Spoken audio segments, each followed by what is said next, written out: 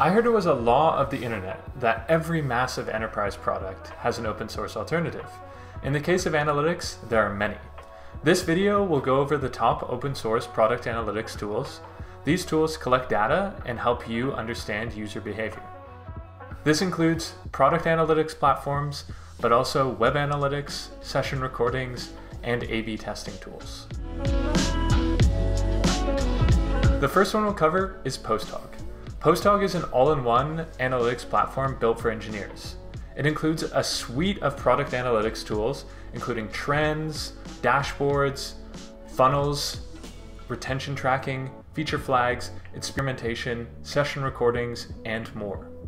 It's entirely self-serve and can be self-hosted on your existing infrastructure, making it ideal if you don't want to share data with third parties. The open source version is free to use under MIT license. It includes core product analytics, feature flags, and session recordings.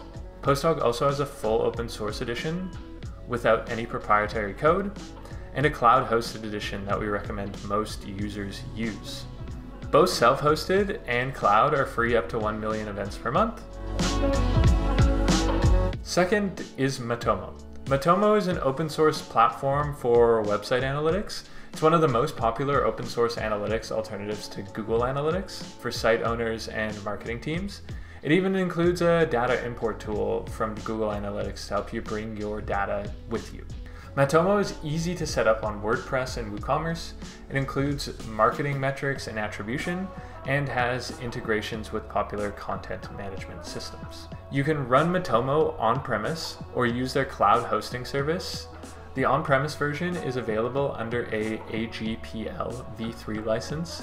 It includes their core web analytics reports, real-time analytics, content tracking, and supports unlimited websites and users. Premium add-ons like A/B testing and funnels are charged on a per-user basis. Cloud hosting is available and built on hits. Next is Countly. Countly offers a wide range of tools to help build better products. It focuses on mobile and desktop applications and enables you to bring together both qualitative and quantitative insights. Features like crash analysis help support and engineering teams improve their app experience, while surveys help product teams do the same. However, many features like dashboards and funnels are only available in the enterprise product. Countly's Community Edition is available under a AGPL v3 license, but it is limited. It only includes core analytics features. Customer behavior insights, such as retention, cohorts, and funnels, are only available in the paid Enterprise Edition, and Countly doesn't provide public pricing information. OpenReplay moves in a different direction to the ones we've detailed so far. They're a session capture and playback suite built for developers and privacy-focused companies. It lacks many of the core analytics features, such as page views, but it delivers a tool to augment others. Its session replay feature automatically captures events and provides useful click maps in addition to detecting rage clicks and loading pages. It also offers funnel analysis, performance monitoring, error tracking, and has extensive integrations with other logging tools. It's great for privacy-focused teams looking for details on user behavior, along with error and performance tracking. OpenReplay is available under the EL-v2 license. An enterprise version adds additional reporting features and dedicated support, but public pricing isn't available. They have a cloud version with pricing based on sessions. Plausible Analytics comes next as a provider of website analytics that don't infringe on users' privacy. They don't rely on cookies and are naturally compliant with regulations like GDPR. Unlike Matomo, Plausible is a Google Analytics alternative that is streamlined. As a result, it's a great fit for smaller teams who prefer ease of use or just lightweight basic analytics.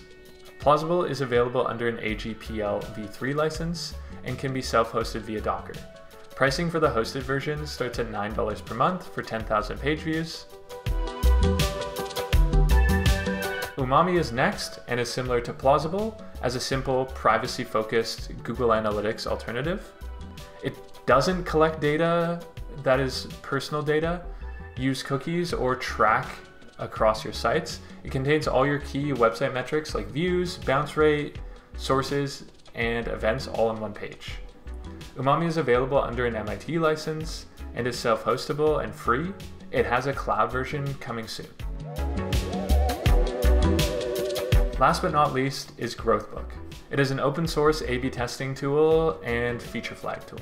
Growthbook is great for teams who want granular control of rolling out new features and testing features through experiments.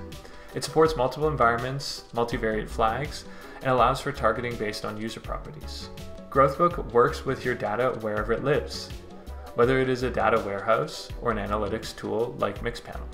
Growthbook is distributed under an MIT license and can be self-hosted at no cost. The cloud version is free up to 3 users and is afterwards $20 per month.